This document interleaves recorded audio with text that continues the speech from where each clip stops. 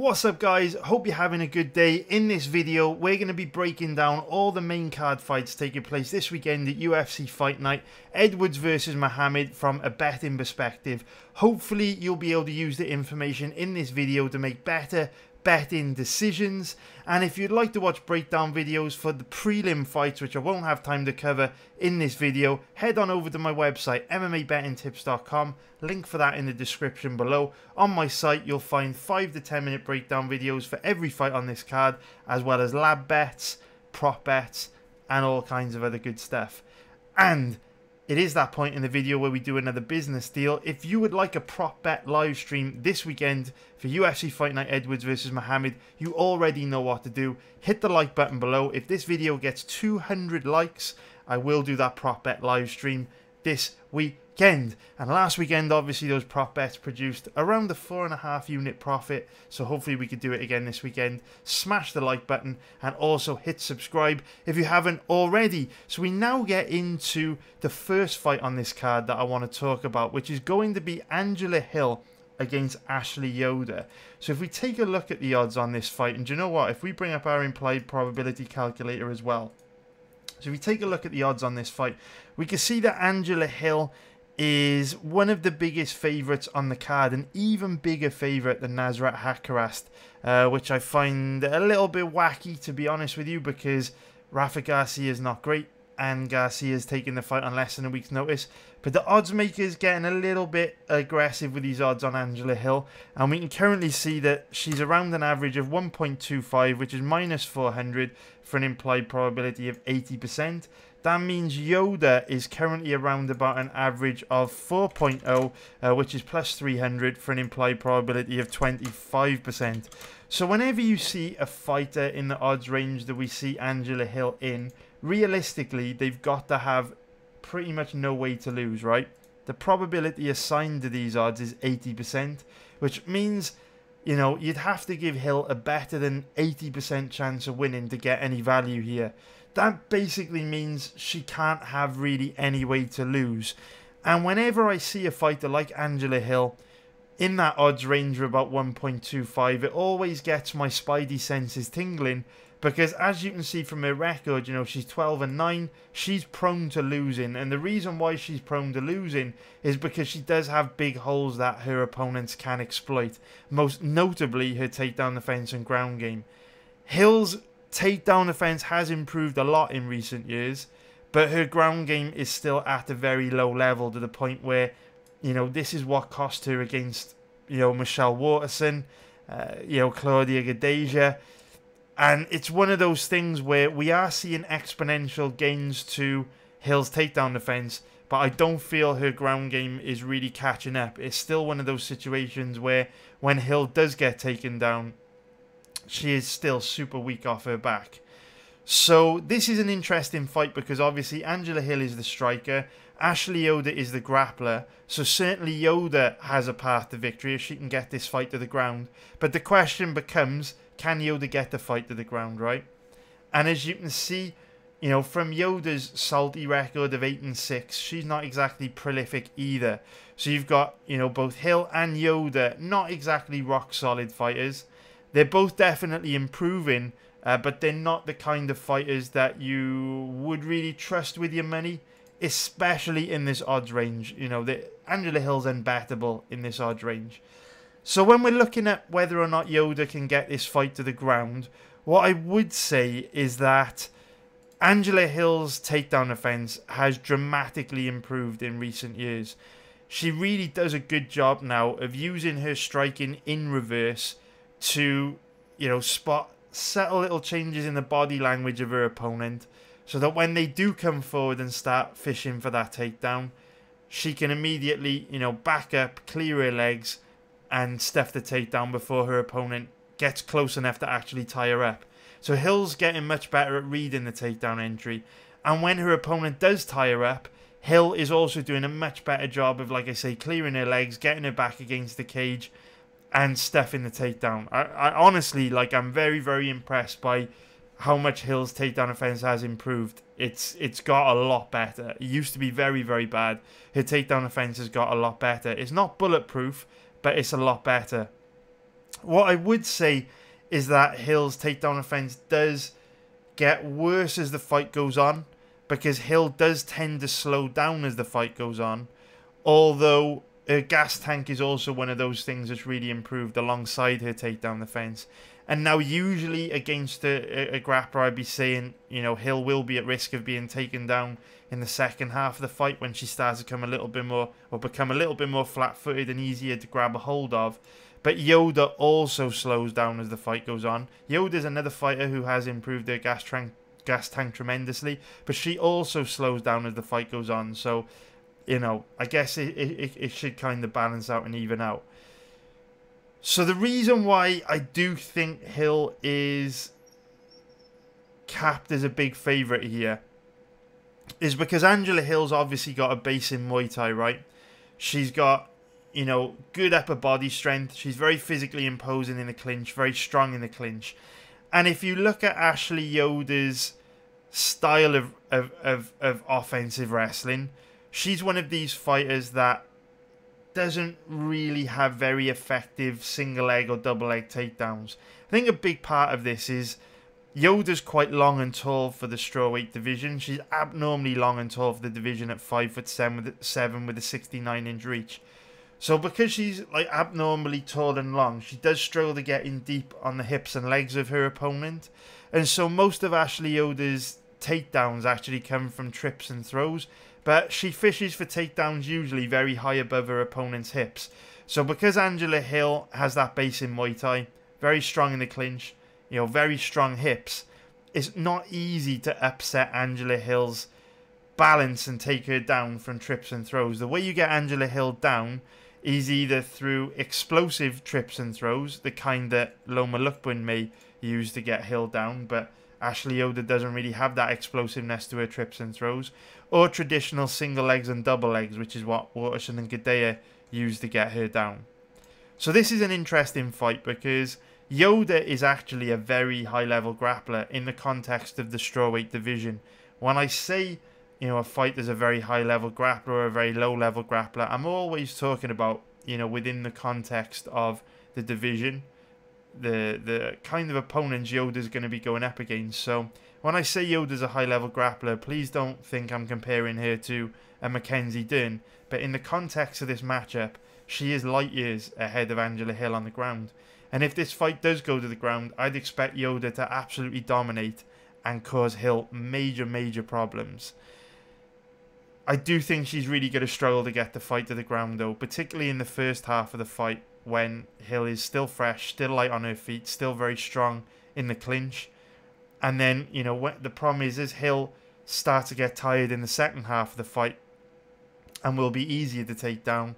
Yoder's probably going to be tired as well because they both slow down as the fight goes on. It's also worth noting that Angela Hill was already training, I believe, or she was already in camp for some reason to take on Ashley Yoder the first time they were scheduled to fight a few weeks ago, whereas I do think Yoder actually did come off the bench. If you check out Angela Hill's Instagram profile, there's just tons and tons and tons of training footage, training pictures on her Instagram where you can see she's in the gym all the time. We also know that, you know, she's always looking for a fight. She's taken lots of short notice matchups, you know, over the last 12 to 18 months to 2 years. And so Angela Hill at this stage seems like one of these fighters that's always ready. So the short notice matchup for Angela Hill I don't think is going to be as big of a deal as it could be for someone like Ashley Yoder, who, you know, has had a history of slowing down as the fight goes on and is now stepping up to take this fight on what, maybe 2-3 weeks notice. So the short notice call up for Hill doesn't bother me that much because she's used to stepping up on short notice. She seems like one of these anytime, any place, anywhere kind of fighters. Whereas I think, you know, Yoder's gas tank might look a little bit sketchy. So this is one of those fights where it's a clear dog or pass for me. There's no way you can bet Angela Hill at these odds because if she slips on a banana skin and ends up on the ground, Yoder's good enough to cause her absolute hell. But at the same time, because Yoder's methods for getting fights to the ground are not going to be particularly effective against Hill, because, you know, Yoder's trips and throws are the kind of takedown Hill usually deals quite well with. I don't really want to gamble money on Yoder either, especially with her being on short notice. I just don't really trust that she's going to have the energy, the physicality, the explosiveness to get in deep on the legs and hips of Hill, you know, past the 6th or 7th minute of the fight. So this one's a pass from me. I'm not going to go in on this fight. It's a pass. Sorry to be boring. But I do think if you want to bet this fight, you kind of have to go with Yoder. Dog or pass. But it's not for me. We now move on to the next fight. We're now going to talk about Eryk Anders against Darren Stewart. So if we take a look at the odds on this fight, we can see that Darren Stewart currently floating around about an average of 1.57, which is minus 175 for an implied probability of 64%. And if we take a look at the odds on Anders, currently floating around about an average of 2.50, which is plus 150 for an implied probability of 40%. So when we look at fighters like Darren Stewart and Eryk Anders, we could spend a lot of time, you know, studying footage of both these guys, and I have, you know, I put about, you know, an hour and a half worth of research into studying their past fights this week. And we could talk about how they match up from a technical point of view, who has the advantage grappling, who has the advantage striking. We will talk about that stuff in just a moment. But I think whenever you've got a matchup like this, trying to predict, you know, who's going to win for betting purposes is a bit of a fool's errand, if I'm honest with you. And it's not really that productive for me. I think this is a classic fight where, you know, realistically, this isn't the best card. I think we could all be honest and say there's not the best quality matchup on this card. You know, there's not too many interesting fights on this card.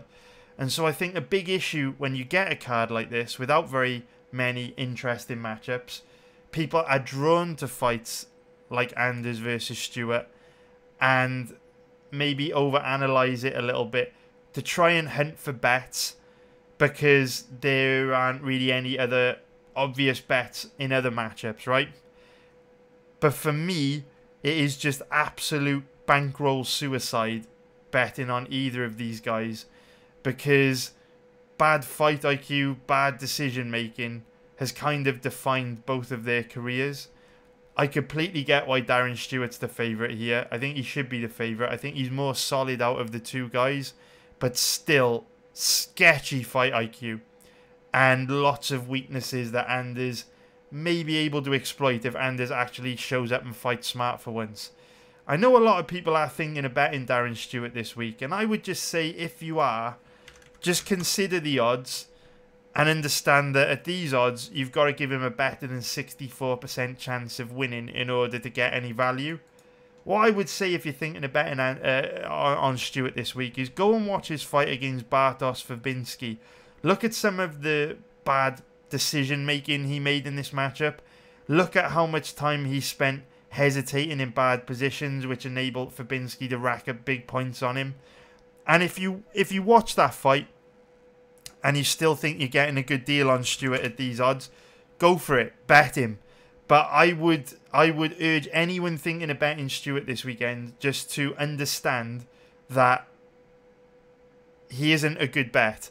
You know, you can bet him and he might win, but, you know, really to get a good deal on Stewart, you'd have to give him about a 70% chance of winning here. And for so many reasons, I don't think that's possible. Mainly down to his fight IQ and decision making. So, really, these two fighters are not the kind of fighters that I like to bet. I like to bet on smart fighters, you know, tactical, strategic fighters who are game planning to win. I feel like in so many of Anders and Darren Stewart's past performances, they've made decisions in fights which have cost them the victory, right? They've kind of self-destructed. And again, we were talking about the records of Angela Hill and Ashley Yoder tell a story. And we can see that, you know, the win-to-loss ratio of Stewart's not great, 12-6. Not great for Anders either, right? 13-5. You know, from a technical point of view, there are so many things that Stewart and Anders do well. But you know what George St. Pierre said, right? Fighting is 90% mental And both Anders and Stewart really lack that mental aspect of the game. But I feel in very different ways. I feel like Anders' mentality lets him down in the sense that he's quite often very passive. He struggles to pull the trigger. It's almost like he's holding back. You know, from a technical point of view, Anders is pretty good everywhere, right? Very tough, great chin, you know, reasonably strong grappler, very physically imposing, very athletic, not a bad striker. When you look at Anders, you know, in a vacuum from a technical point of view, there's not much to be critical of. But you see long periods of inactivity in his fights where he just lets rounds slip away from him because he's not doing much. It's almost like Anders lacks confidence. Darren Stewart, I feel, is the opposite. I feel Darren Stewart has the heart, the desire, the will to win, but I feel like he makes really poor decisions in fights. So, for example, you know, he'll try to take down better grapplers, and because he's very weak on his back, that gives them opportunity to win a scramble, put him on his back and rack up control time. Or, you know, he'll kind of, you know, fall into the trap of spending too long in a bad position, too long trying to work his way back up to his feet, or too long in the clinch. He'll fall into the trap of maybe taking the last 30 seconds to a minute off in a round and allowing his opponent to steal it. I think Anders is one of these guys that lacks confidence and sometimes struggles to let it go, whereas Stewart is just not a very good decision maker, and his fight IQ really lets him down. So the mental aspect for both these guys is very lacking, and that means you never really know what you're going to get from them, because you can spend 10 hours researching these fighters if you want. You know, you could spend 20 hours researching these fighters, but ultimately, because they're so inconsistent, and quite often their decision making plays such a huge role in the outcome of the matchups, you know, it's really mental masturbation researching their fights, because you never know what they're going to do. You know, they're just not consistent enough to feel confident in being able to predict how they're going to perform. And for me, Darren Stewart and Eric Anders are just guys I would never bet unless you can get an awesome deal in the odds. You know, if the odds were the other way around and I could get Stewart at, you know, 2.50 or whatever Anders is, that would be a great deal, because I do lean towards Stewart here, but that's not the case. He's a pretty big favourite, and you don't want to be betting guys like Stewart as a big favourite. So from a technical point of view, I would say Eric Anders is by far the better grappler. You know, Darren Stewart is an extremely low-level grappler, very weak off his back. You know, super low-level Brazilian Jiu-Jitsu. Anders isn't a great grappler either, but if Anders comes in with a grappling-heavy game plan, should be able to take Stewart down quite easily, control him on the ground, pick up an easy win. But you know, Anders doesn't make the best decisions, and he's probably going to try and win a kickboxing match, which is a much tougher task, because Stewart moves well. You know, he's got a great gas tank for a big, physically strong, athletic guy. You know, great kicks, heavy hands, good movement, and you know, Anders is one of these guys that starts strong and tends to become sloppier as the fight goes on, almost like he loses concentration. And like I say, Anders also has long periods of inactivity, whereas Stewart's a little bit more aggressive. Stewart does have periods of inactivity as well, but I feel like Anders is more of a volume striker, whereas Stewart, you know, does big damage and leaves a big impression on the judges when he lands, because of, you know, how physically imposing he is, how hard he hits. So this one's an easy pass for me. I definitely lean Stewart, just because I'd rather bet on a guy that has that desire, that will to win, rather than a guy who holds back and doesn't pull the trigger and seems to lack confidence. But I don't want to bet this fight. This one's not for me. I'll definitely be passing on this one.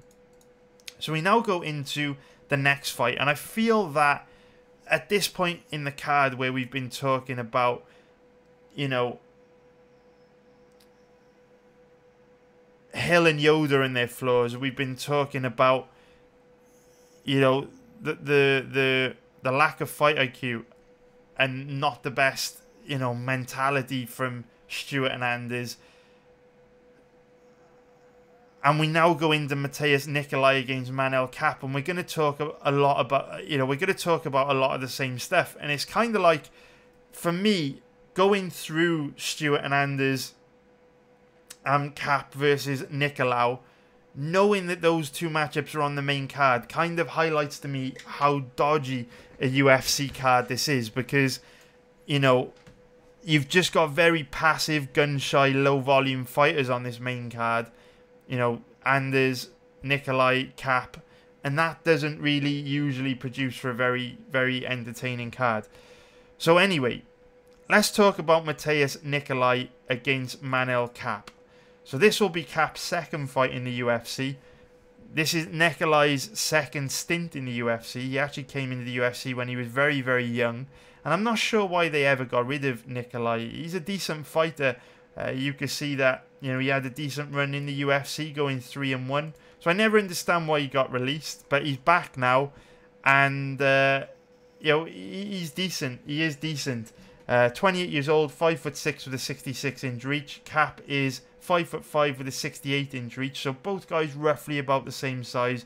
Both guys roughly about the same age. And if we take a look at the odds here, we can see that Kape currently around about a 1.74 favourite, which is minus 135 for an implied probability of 57%. And if we take a look at the odds on Nicolau, currently around about an average of 2.15, which is going to be plus 115 for an implied probability of 47%. So this is going to be Nicolau's last fight against Felipe Efrain. And I'll just leave it running in the background while I kind of talk you through how these guys match up. So Nicolau is in the white shorts with the lovely tattoo on his back. So in the last fight, I was kind of talking about how, because of their bad fight IQ, Anders and Stewart are not really the kind of guys that I like to bet on, because I can't trust them. You never know what you're going to get from fighters like that. I feel exactly the same about Nicolau and Kape. This is a very strange matchup. Nicolau and Kape have both got the same weakness, in that they're very, very, very passive. They just don't pull the fucking trigger, and it's infuriating. These two guys are the kind of fighters where if you bet them, you're just left shouting at your TV, like begging them to do something, because they'll just have long periods of inactivity in their fights where they do absolutely nothing. And Nicolau and Kape are both particularly frustrating, because they're the kind of fighter who, even when it's clear they're losing and the fight is slipping away from them and they're running out of time, even if they haven't taken any damage, even if they're not hurt, even if they're not tired, they still won't let it go. They still won't do what they need to do to pick the pace up and give themselves a chance of winning. It's infuriating to watch them. Nicolau and Kape have both got, you know, very different styles, but they both share that same weakness in that they're very passive. They just don't pull the trigger. And I feel this is possibly one of the reasons why Nicolau was released from the UFC in his first stint, because he's just a boring fighter, and so is Kape. They're just painful to watch. So if we examine how they both match up, so Kape, it's a little bit difficult to kind of work out what style of fighting Kape has got, because the way he moves, the way he kind of bounces out in and out of his opponent's range and looks to hit these big explosive takedowns, he kind of looks and moves like a wrestler. But then whenever I've seen Kape on the ground in his fights in Rising, he's looked super low level. So I'm not actually sure if he is a wrestler. He certainly fights like he wants to be a wrestler, but he doesn't really have the grappling to back it up. If he does come into this fight looking to grapple, that could get him into a little bit of trouble, because Nicolau is a reasonably skilled Brazilian Jiu-Jitsu black belt.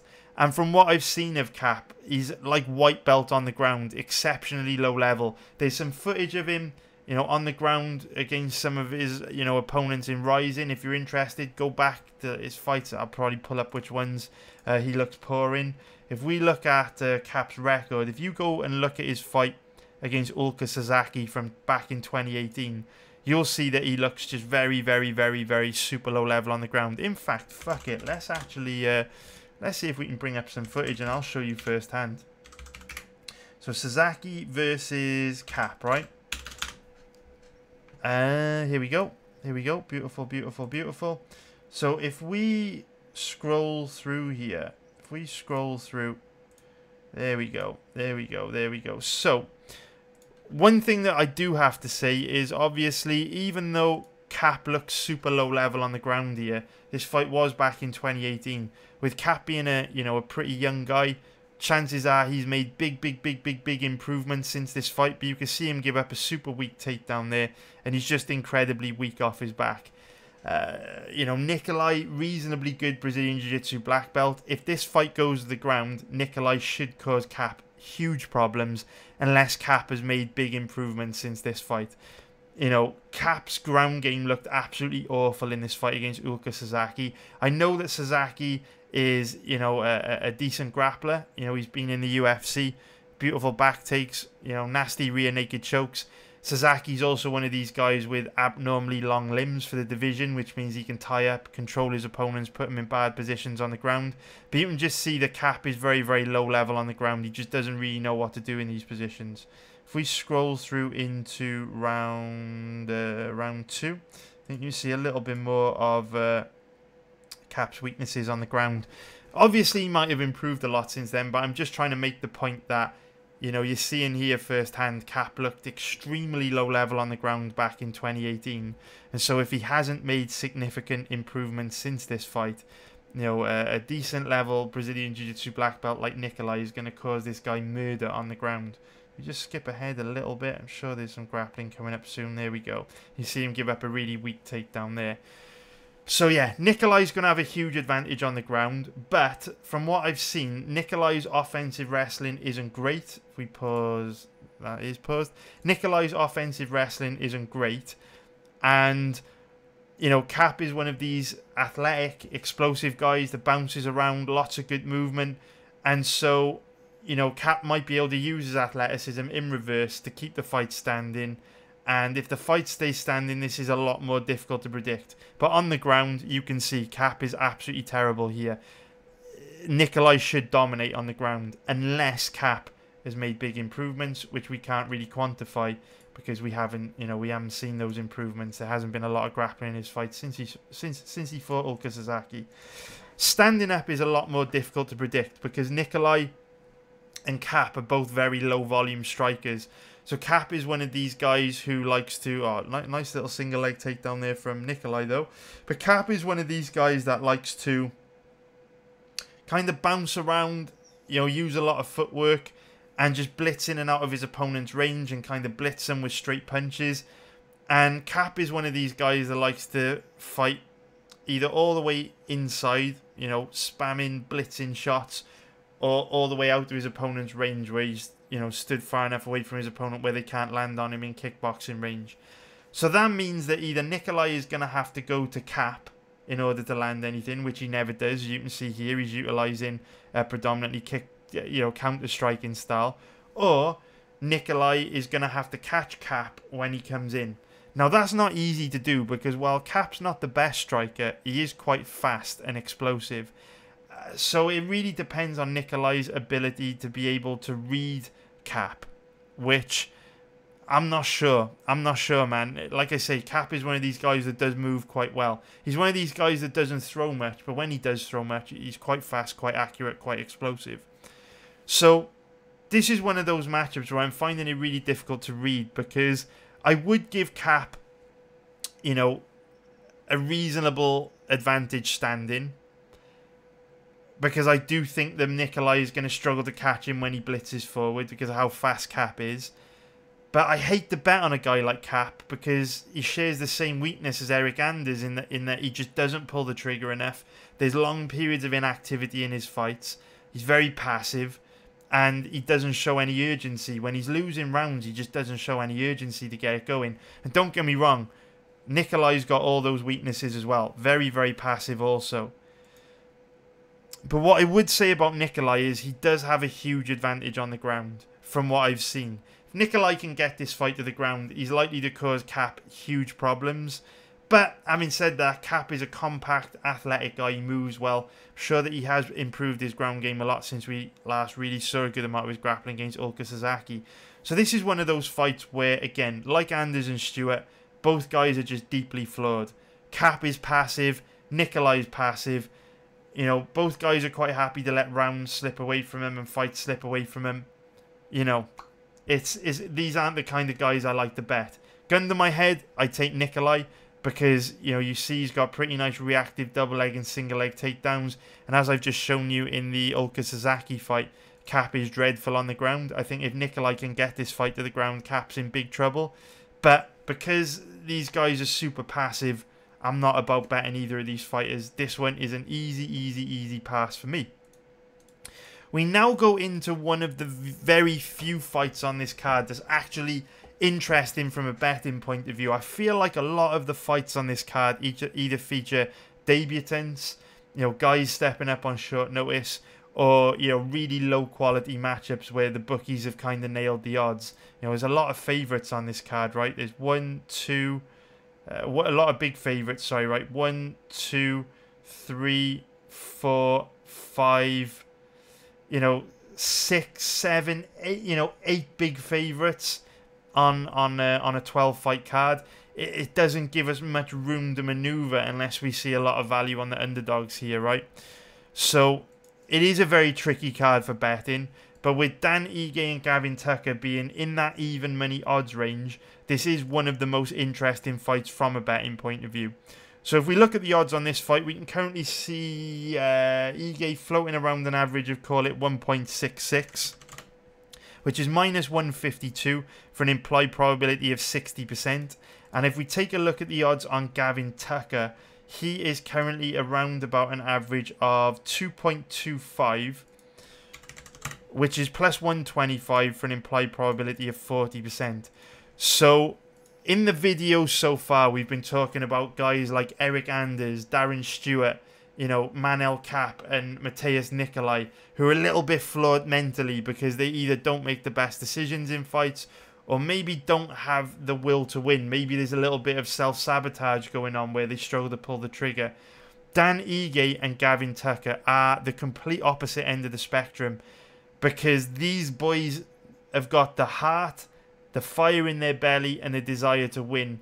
And, you know, these two fighters are the exact kind of fighters I love to bet on. Because whether you bet on Ige or Tucker and they win or lose, you know, win or lose, they're going to show up and fight for your money 100% of the time. They're ruthlessly consistent, and you know exactly what you're getting on them. You're getting from them. Why bet a guy like Darren Stewart at 1.57 or Eric Anders at 2.55 when you have absolutely no idea what either of those idiots are going to show up and do, when you could bet on, you know, Dan Ige at 1.65 or Gavin Tucker at 2.35, and you know for a fact when you lock in your bet, these boys are going to show up and fight for your money, and win or lose, they're going to try and win. This is the kind, or these are the kind of fighters you want to be putting your money on, because when you research them, you know there's a very, very high probability that the version of the fighters you see in the past fights, when you research them, are the versions you're going to get when, you know, these two boys go to war on Saturday. So, with Tucker and Ige, it's a really interesting matchup because from a stylistic point of view, I actually think Tucker's better than Ige almost everywhere. But I actually lean towards Dan Ige, which is not something I'll ever say, really. Usually I'm always, you know, favouring technique, and I don't let the intangibles outweigh technique. But this is one of the situations where I do think the intangibles are going to be the difference here, and I do like Ige in this matchup. If we look at the tail of the tape, Ige is 29 years old, 5'7" with a 71-inch reach, which is notable because Gavin Tucker is 34 years old, 5'6" with a 66-inch reach. Tucker has a painfully short reach for the featherweight division. Ige's actually got quite a short reach for the featherweight division, but 66-inch reach for a featherweight is painfully short. You know, it'd even be kind of short in the bantamweight division. So that does give Ige a very generous 5-inch reach advantage over Tucker. And that reach advantage is significant because we know Ige hits like a truck, right? The clue is in the name. Oh, he's changed his name. When he first came into the UFC, his nickname was Dynamite Dan Ige. It's now Dan 50K Ige. Very nice. But anyway, his old nickname was a clue to how dangerous he is standing, right? Dynamite Dan Ige. big power in his hands. So that 5-inch reach advantage is going to make it easier for Ige to get inside the range where he can land his big power right hand and cause Tucker big trouble. So from a technical point of view, like I say, I do think Tucker is better than Ige almost everywhere, apart from pure Brazilian Jiu-Jitsu. I'd even go as far as saying Tucker is a stronger wrestler, which I know a lot of people will call shenanigans on, but if you do a little bit of fight research, you'll understand what I mean. Ige is primarily a grappler, right? You can see him in his gi here, but Ige's grappling is really weird. There are certain grapplers out there who are very good offensively, but very bad defensively. And Ige fits that mold. Ige's offensive wrestling is good. Ige is very heavy from top position. His submissions are dangerous. His ground and pound is devastating. But what's really weird about Ige is that his takedown offense is very bad. And he is just extremely weak off his back. It's so strange because from top position, Ige is a nightmare. But on the bottom, he's like a pussycat. It's a very strange phenomenon. In terms of grappling, I feel like Tucker's the total package. He's decent offensively, and he's decent defensively. He might not have, you know, the dangerous submissions that Ige's got. He might not be able to inflict the kind of damage Ige can inflict from top position. But I feel like as a package, Tucker is reasonably good at everything related to grappling. Whereas I feel Ige is excellent at some things in the grappling domain and very bad at others. And therefore I would say Tucker overall is the better grappler. But it's nuanced by the fact that Ige, when he gets into certain positions, is devastating. So for example, if Ige gets on top of Tucker, Ige poses much more of a threat to Tucker than Tucker poses to Ige. But then overall, Tucker is the more solid grappler. It's very hard to describe unless you go back and watch these two fighters. Some fights in particular that may help illustrate the point I'm trying to make. The Bekdik fight's a good one. The Aguilar fight in particular is another good one. Even the Jordan Griffin one is a good one. There are some holes to Ige's grappling. But what I would say about Dan Ige is that he is making absolutely massive improvements from fight to fight. I'm very impressed by the improvements that Dan Ige is making, and I think this is largely because, you know, when Ige first came into the UFC, he was kind of trying to juggle being a professional fighter and managing, you know, a full-time job, right, working under Ali Abdelaziz to manage fighters managed by Ali Abdelaziz, and this is a job that he takes very seriously. So I think as time's gone on and Dan's had more success in the UFC, he's dedicated more time to his MMA training. Ali's probably cut him some slack as well with how well he's been doing. I'm sure he's managed by Ali. And so this is one of those situations where, as we see Ige further his career in MMA and spend less time on the management side of things, he just gets better and better. You know, some of the weaknesses we saw from Ige early in his UFC career, you know, his gas tank wasn't particularly good. He did used to slow down a lot as the fight went on. But in his last two fights against Barboza and Kape, his gas tank has looked fucking excellent, quite frankly. Absolutely brilliant. He's outworked Edson Barboza over 3 rounds, which is not an easy thing to do. And, you know, we're also seeing massive improvements to his striking. You know, defensively, he didn't used to be very good, but his defense, his movement, setting up his power punches a lot better.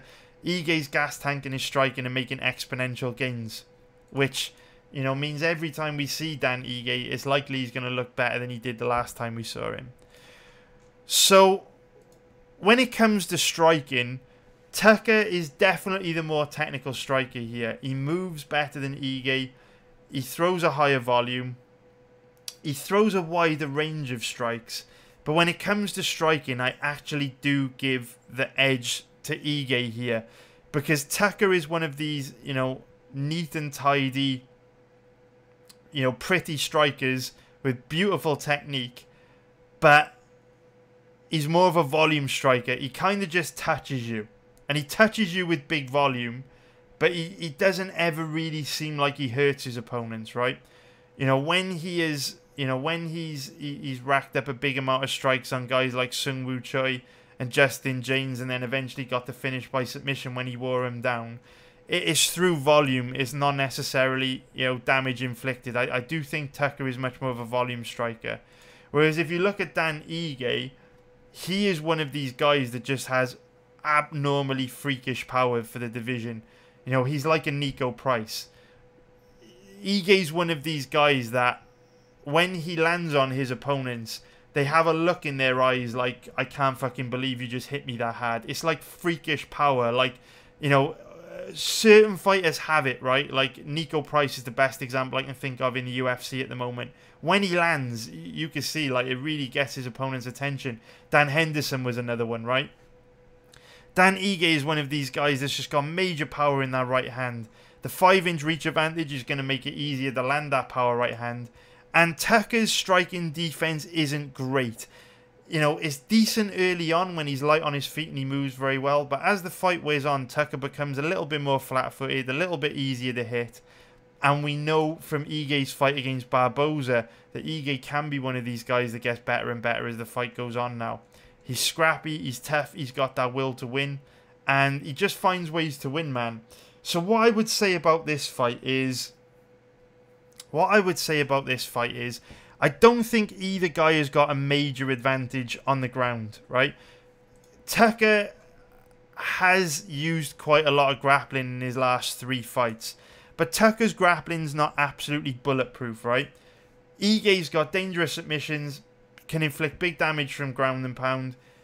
Tucker can have some success with his grappling here, but Ige can definitely hold his own on the ground. And one thing I've noticed about Tucker is that because he's primarily a striker, he does burn himself out a little bit if he grapples. The more grappling that Tucker does, the more he tends to kind of slow down and become a little bit flat-footed and sloppy. Doesn't have a bad gas tank, but definitely becomes flatter as the fight goes on if he grapples hard.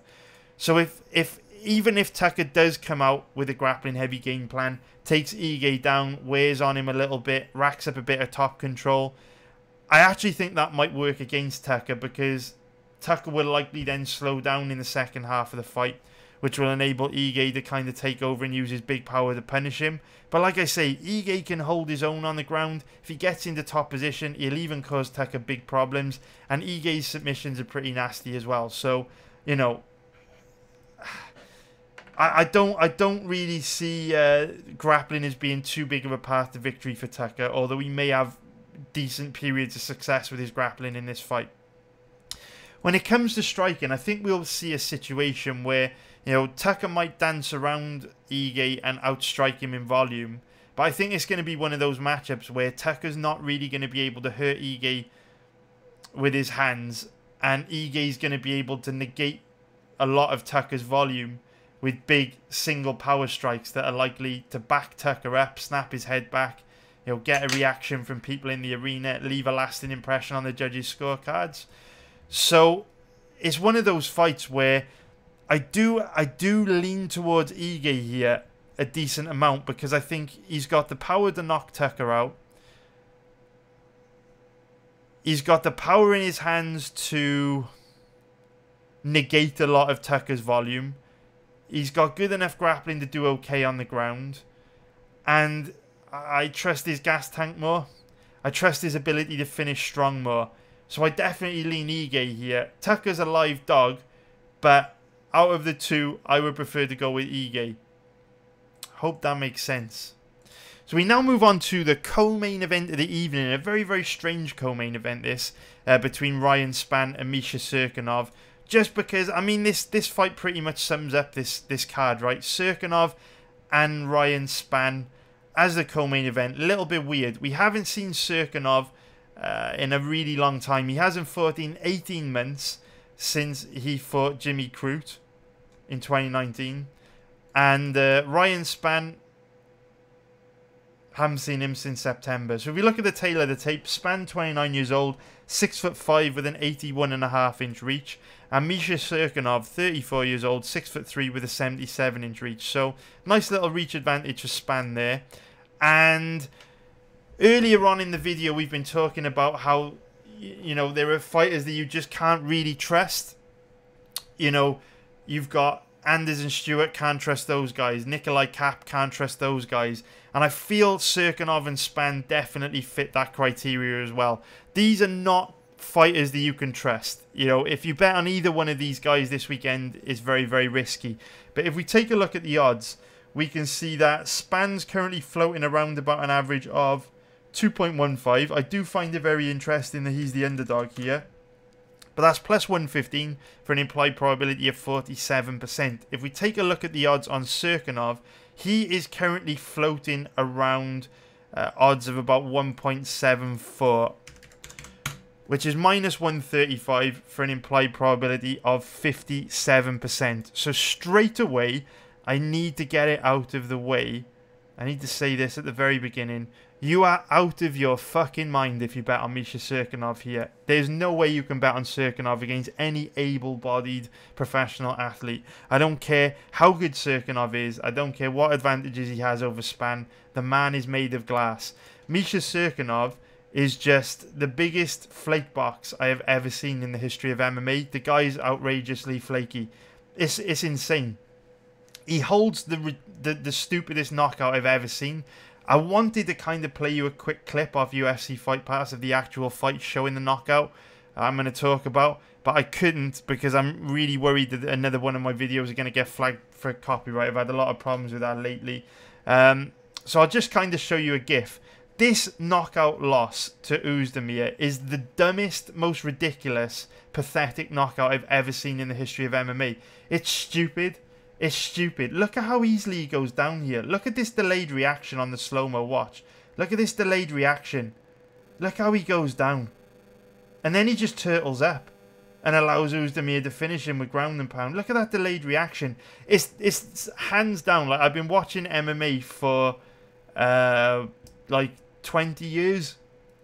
It's the dumbest knockout I've ever seen in my life. It's ridiculous. And every time I break down a Misha Cirkunov fight, guys pop up in the comments and they say, oh, but bro, he caught him behind the ear and it can take your equilibrium out and all this kind of stuff. I'm like, cool story, bro. Never seen Nate Diaz get dropped with a shot like that. Never seen Mark Hunt get dropped with a shot like that. Never seen Leonard Garcia get dropped with a shot like that. Never seen Ben Rothwell get dropped with a shot like that. I'm not being funny, but if human beings got knocked down that easily with shots that soft to the back of the head, the human race would literally be extinct. Like, this is the dumbest knockout I've ever seen in my life. If you can bet Misha Cirkunov in a cage fight against another professional fighter after watching this, I don't know what to tell you. Like, I literally don't know what to tell you. Cirkunov is like the worst bet of the year. He's made of glass. And the worst part about Misha Cirkunov is that this isn't the first, like, that's not an isolated incident. Misha Cirkunov is one of these really weird fighters that just seems to implode if you put him in a bad position. Go watch the Glover Teixeira fight. As soon as the fight went to the ground, even though Cirkunov is a very high-level grappler, all he wanted to do was turtle up and allow Glover to chip away at him with ground and pound. He made absolutely no effort to work his way through bad positions or get back up to his feet. Even against Jim Crute, there were moments in that fight where he tried to quit, but the referee didn't stop the fight, which woke Cirkunov up, and then he kind of sprung back to action. But Cirkunov is just a guy that if you put him in a bad position, he will quit. That Oezdemir knockout was the sketchiest knockout I've seen in 20 years of watching MMA. It's a farce, it's a joke, it looked like a work, it looked like a fix to me. And like I say, I know there'll be some jabronis in the comments be like, oh, it was a legitimate knockout, got caught behind the ear, Oezdemir's a powerful guy, it knocked off Oezdemir's equilibrium. Alright, bro, whatever you want to say. I've never seen Jorge Masvidal drop like that.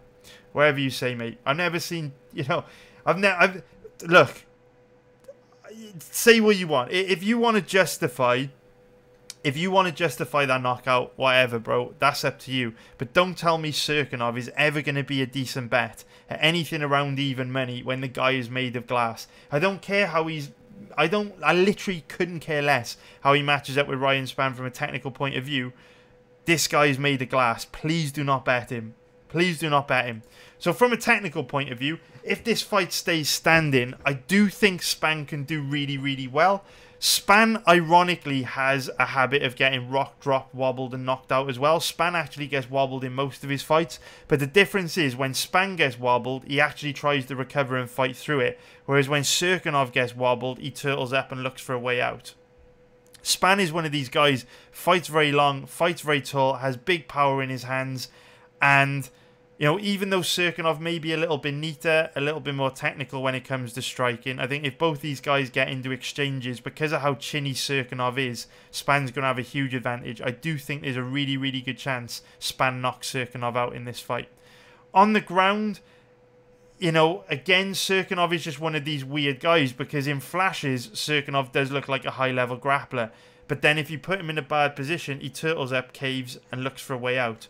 Spann is a decent submission grappler. Spann, a little bit like Ige, is one of these guys that's a very good offensive wrestler, but very, very weak off his back. If Cirkunov does get into top position, Spann will be in trouble.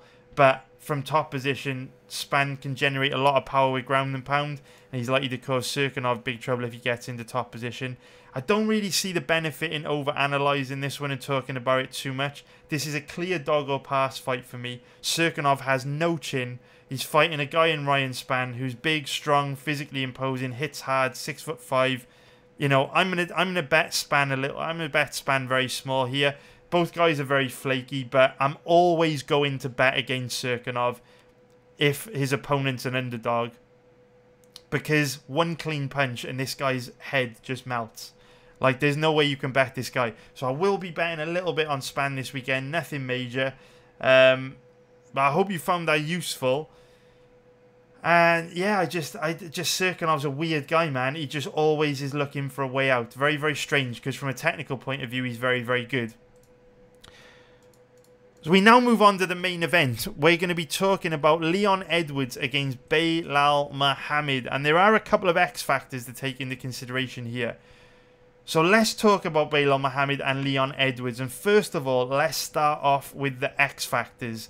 So the first X factor that we should probably consider is that Leon Edwards has tested positive for coronavirus. So this article was published back in early December, which is obviously quite a long time ago now. It was about 4 months ago. But this is notable because we have heard about how coronavirus can impact a fighter's lung capacity, or not a fighter's lung capacity, but a person's lung capacity, and affect their cardio, their breathing, all that kind of stuff, right? So Edwards has had a long time to get over this. Edwards is saying he's coming into this fight in the best shape of his life, and he feels, you know, healthier than ever before. But obviously we know fighters are going to say those kind of things, and until we see Edwards return on Saturday and kind of gauge how he performs, you know, we don't know if coronavirus is going to have any long-term effect on his gas tank.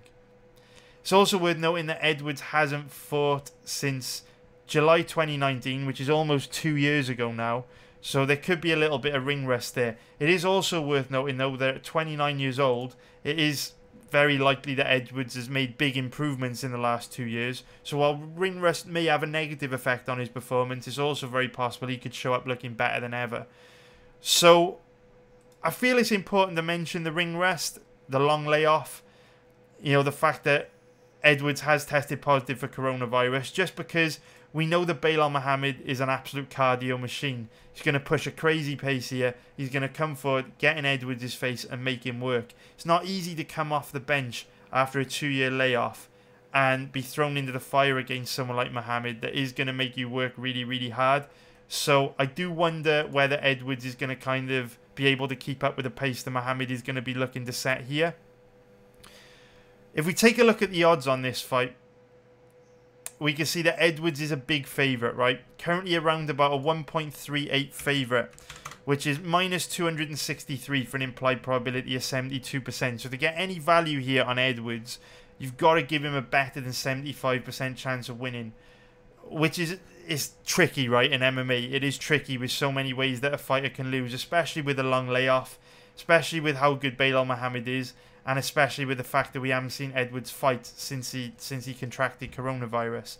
If we take a look at the odds on Belal Muhammad, he's currently floating around about an average of 3.20, which is plus 220 for an implied probability of 31%. So the odds on Belal Muhammad are obviously a lot more attractive. If we're looking at risk to reward ratios, it is very difficult to bet Edwards here at a big favourite odds. But Belal's a little bit more attractive, so we should probably look for reasons to bet Belal, right? So we've gone through a few of the X factors that go against Edwards, but Belal Muhammad has also got his own issues, right? We recently saw him fight against Diego Lima literally just a month ago. And what's notable about this is that Belal Muhammad took an enormous amount of damage in this fight to his left leg. Diego Lima absolutely hammered that left leg with leg kicks. And there's no way that Muhammad would have recovered from the damage he sustained to that leg quickly. Probably would have taken him a couple of weeks before he was able to train at full capacity again. And who knows, he might still be struggling with the effects of those leg kicks. His lead leg was beat up pretty bad to the point where he was forced to switch stances and go to southpaw in the fight. So, this is going to be Belal Muhammad's second weight cut in a month. He took big damage to that lead leg. And even if he has fully recovered and is, that lead leg, that left leg, isn't damaged anymore, that likely will have disrupted his training over the last 2 weeks. What I would say about Belal Muhammad is that he is a genetic freak, in the sense that he is one of these guys that just never gets tired. He's got this never-ending genetic gas tank, cardio for days. The guy never slows down, never breathes heavy. He's just a cardio machine. So under these circumstances, second weight cut in a month, probably hasn't been able to train very much in a month with that damage to his left leg. In these situations, I'd usually be saying that's a big issue for a fighter. But because Muhammad's gas tank is so legendary, I just don't think it's going to hold this guy back. The guy's just a machine. I even remember a few years back, he fought during Ramadan, where he couldn't really eat for long periods of the day. And yet, he still showed up and performed like an absolute beast, an absolute warrior. Didn't slow down at all. And just put an immense pace on his opponent like he always does. The guy's gas tank is phenomenal. He just never gets the second weight cut in 2 weeks, second weight cut in a month, and his training perhaps not being as good as he would have hoped due to that left leg injury. I think Muhammad's tough enough to be able to fight through those factors. So when we look at this fight from a stylistic point of view, I'm really, really surprised by what I saw when I went and watched the fight footage, because Leon Edwards is one of these guys that's been talked about as being one of the best guys in the welterweight division and a guy that's been in the title picture for a very, very long time, right? But 2 years is a long time, and your mind can play tricks on you. So a lot of the stuff we've been learning about Leon Edwards over the last 2 years has come from Twitter, it's come from the media, it's come from interviews, and all that stuff's cool and everything. Hype is all cool. But ultimately, the footage doesn't lie. And what I always say to people is, when I'm giving you these breakdowns, from my perspective, I'm not giving you my opinions. I'm giving you straight up facts. For me, what I'm doing here is no different between, me saying to you, Dave, Martin, Jeffrey, Craig, Paul, go open the window, look at the grass and tell me what colour the grass is. When you come back and tell me, the grass is green, you're not giving me your opinion. It's not your opinion that the grass is green. It's a fact. The grass is green. That's how I view these breakdowns, right? All I'm doing is spending a couple of hours researching these fights and then relaying to you what the footage showed me. And what's really interesting here is Edwards has been put on this pedestal as being, one of the best guys in the division, a very dangerous striker, in the title picture. But when you actually go back and watch Edwards' recent fights, it's quite underwhelming. And I don't think this guy is as good as people think he is. This, to some extent, can be seen in his MMA record. If you go back and look at his fights in the UFC, we can see he's had 1, 2, 3, 4, 5, 6, 7, 8, 9, 10, 11, 12 fights in the UFC, right? So Edwards is dubbed as this dangerous, explosive, fast, athletic striker, this sniper almost, right? But if we look at his record, if we can accept that there was only 1 second left to go in this fight against Sabata, and therefore this virtually went the distance, and if we can accept that Edwards submitted Tumanov and this fight ended very late on in round 3 as well, realistically, in his 12 fights in the UFC, he's only won one fight by knockout. Only one fight by knockout in his 12 fights in the UFC. As you can see, the vast majority of Leon Edwards' fights have gone the distance. And this is very, very noticeable when you go and watch Leon Edwards' past fights. He's just not that dangerous. He's much more of a volume striker. And this is very interesting to me because Belal Muhammad's biggest weakness is his boxing defense. Belal Muhammad has a habit of getting rocked, dropped and wobbled. The good thing about Muhammad is that he's tough as fuck. When he does get hurt bad, it's very difficult to put him away because he's tough as nails and he's able to recover very quickly. Don't get me wrong, you know, Edwards is a sniper. He does have power in his hands. You know, his head kick is his most dangerous weapon. But he's not as dangerous as you may think he is. Go back and watch his fight against RDA and Donald Cerrone to see what I mean. The RDA one is a really good fight to illustrate this. Because Leon Edwards is 6'2". Rafael Dos Anjos is 5'8". You know, Dos Anjos used to fight at lightweight. Edwards is a very, very big welterweight, right? Edwards is big, strong, physically imposing. And yet Edwards couldn't get any respect from RDA when it came to striking. RDA literally came forward in a straight line, walked Edwards down, walked through every single punch that Edwards threw. And Edwards just couldn't really hurt RDA with his boxing. Of course, he cut him, he busted him up. But RDA just kept coming forward and Edwards couldn't actually get any respect in there from his boxing. That's really noticeable to me because remember what we've seen from Belal Muhammad, right? He likes to come forward, take control of the centre of the octagon, put a lot of pressure on his opponents, break them with volume and outwork them. In order to stop Belal Muhammad from doing that, you've got to have the power in your hands to back him up and do exactly what Lyman Good did, right? Belal couldn't come forward and put a lot of pressure on Good because when Good would open up, he would back Muhammad up and inflict significant damage. Belal scraped through and won that fight. But the power in Good's hands caused him, you know, pretty big trouble. What's interesting here is I don't see Edwards being able to back Belal Muhammad up that easily because Belal Muhammad has made huge improvements to his head movement and footwork. His boxing defense is actually getting a hell of a lot better. So if you remember very recently, like last month, Muhammad caused Diego Lima loads of trouble by coming forward, putting a lot of pressure in Lima, forcing him to fight in an uncomfortable range, crowding him against the cage and kind of boxing him up. I could actually see Belal Muhammad having a decent amount of success with that strategy against Edwards because Lima's got a predominantly kick-based style of striking and so does Edwards. Remember what we said earlier on, Edwards' head kick is his most dangerous weapon. Edwards isn't the best boxer, doesn't really have much power in his hands. So it's really, really interesting because it's not easy to back someone up with kicks because in order to throw a head kick, you need time and space to get your kick off. And Muhammad kind of crowds you and doesn't really give you that space. And he's tough enough to eat a shot to get inside. This is a really interesting fight for me because Edwards is definitely the more technical striker. But I do think Muhammad's blue-collar toughness, work rate and output can significantly close the skill gap and make this quite a competitive fight standing. On the ground, this one's really interesting because Leon Edwards has extremely good takedown defense. Strong hips, great balance, beautiful use of the underhooks, and Leon Edwards does a fantastic job of using the cage to defend takedowns. But where we were talking about Dan Ige earlier on as being one of these guys that, you know, some aspects of his grappling is very good, offensively he's very good, but he's very weak off his back. Edwards, unfortunately, has the same weakness. Edwards is one of these guys that's extremely difficult to take down.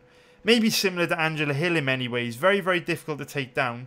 But if you can get him down, we're talking white belt level on the ground. Super low level. Which is deceptive because when Edwards gets in the top position, he's a decent grappler, man. Good grappling control, physically imposing, heavy ground and pound. But on his back, Edwards is useless. Super low level. That's interesting to me because Belal Muhammad is a decent grappler. He's got beautiful reactive double leg takedowns. In fact, he's got some of the best reactive double leg takedowns in the welterweight division, which is only something that's emerged over the last 2 years or so.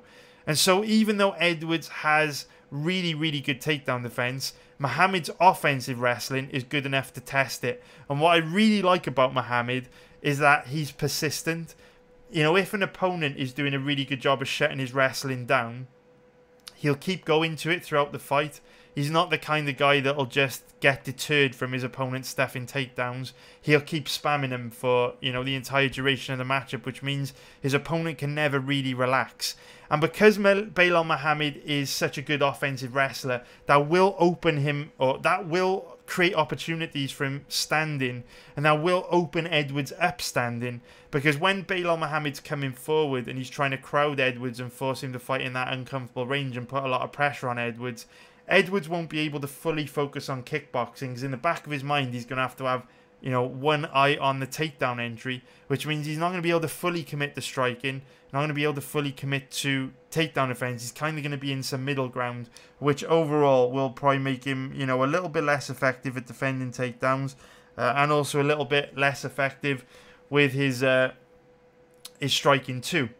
So I will be having, you know, a little gamble on Belal Muhammad this weekend. Nothing major, but it's a good risk to reward ratio. I do think the fight is closer than the odds suggest. I do think the fight is closer than the odds are right now. Edwards should definitely be the favourite, but the odds are definitely wide. I think Belal deserves more respect than this. He probably will lose, but the odds are decent. Decent risk to reward ratio on Belal. I think he can cause Edwards problems standing, and he can also cause him big trouble on the ground. And realistically, like I say, the only guy Edwards has really knocked out in the UFC has been Seth Brzezinski. Belal Muhammad's very good. Belal Muhammad is very, very good. Do we see Edwards being able to knock Belal Muhammad out when so many other guys have been able to go the distance with Edwards, and we know how tough Belal is?